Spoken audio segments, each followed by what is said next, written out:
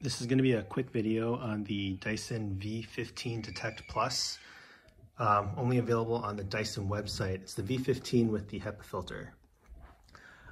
So I was having trouble figuring out how to get this wand to attach to here. I mean, it doesn't fit like that.